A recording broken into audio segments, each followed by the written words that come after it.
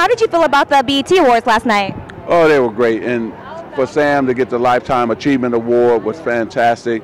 You think about, the speech that was given. Go ahead, baby, if you want to chime in. No, Jesse's speech was amazing. Yes. It was amazing. And hopefully it'll activate some people to do some good things out there and make some changes. Yeah, it's really important that we shine light on things that have happened in our community in the past. We want to make sure that those young, especially African-American men who have been killed, and been put in a situation that it didn't have to happen like that, that we continue to raise the awareness level.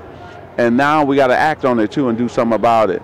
And he used that platform, the BET Awards, and really everybody was engaged, and now everybody know that we cannot allow this to happen to our people. It's very important.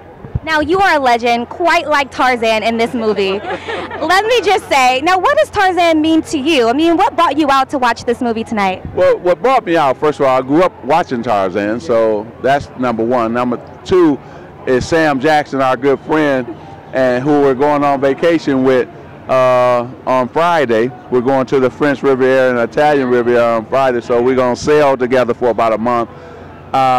He's in it, so he's going to make Tarzan the movie very cool. So any movie Sam's in, it becomes cool. But it has everything. So think about it. The hero